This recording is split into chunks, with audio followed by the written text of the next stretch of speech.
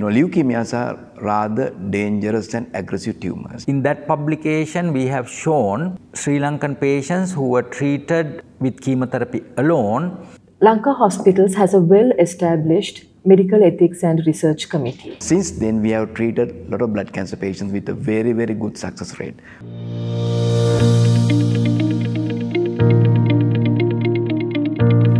Blood cancers are rather common in this country that can affect children as well as adults.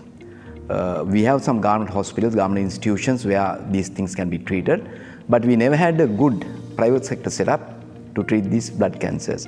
So in 2013, a team of doctors got together, especially Dr. Saman Hewamana, who came from UK, who initiated this program with our help. We established this blood cancer treatment center at Lanka hospitals. That was in 2013. And since then, we have treated a lot of blood cancer patients with a very, very good success rate, almost comparable to cure rates in other countries. If you look at these types of malignancies, blood malignancies, leukemias are rather dangerous and aggressive tumors. So there are different types like ALL and AML, acute myeloid leukemias, depending on the type of the cell which is involved in this cancerous process. So AML is the worst, it carries the worst outcome. Without any treatment, probably the survival will be either in maybe days or weeks. So now with the establishment of this cancer unit, blood cancer unit, we were able to improve their survival, and we have achieved so many cures among patients that we have treated very successfully.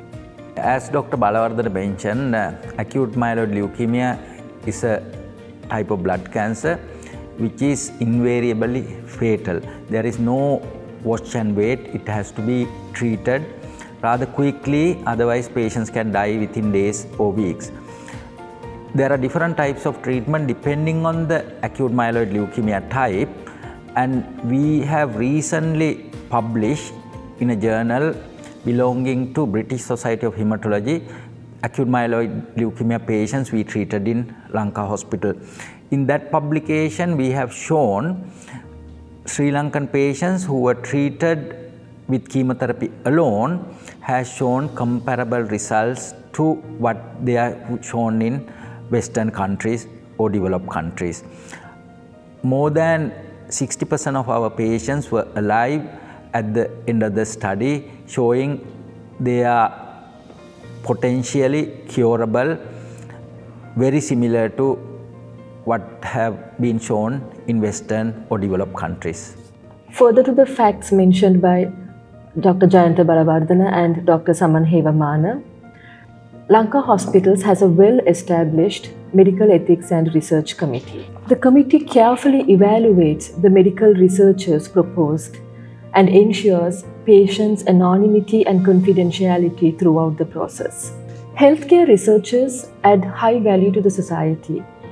It gives us an important idea about the outcomes of treatment, the trend and the pattern of diseases, as well as an idea about the healthcare costs. Not only has academic benefits, but they are directly associated with improved patient outcomes. The clinical governance of Lanka Hospitals oversees the medical ethics and research components of the hospital. The outcomes of the researches conducted by the Haemato Oncology unit has contributed a lot of value to the hospital, to the society and the country. There are a lot of evidences these days to say that research-active hospitals have better patient outcomes. The Lanka Hospital's Haemato Oncology unit has conducted many researches and publications which has brought a lot of recognition to the hospital.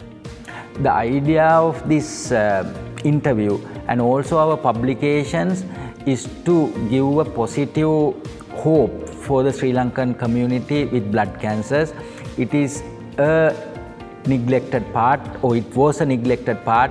Now we try to show if you get treated properly, if you get treated early, it is very, very possible to cure you or keep it under control.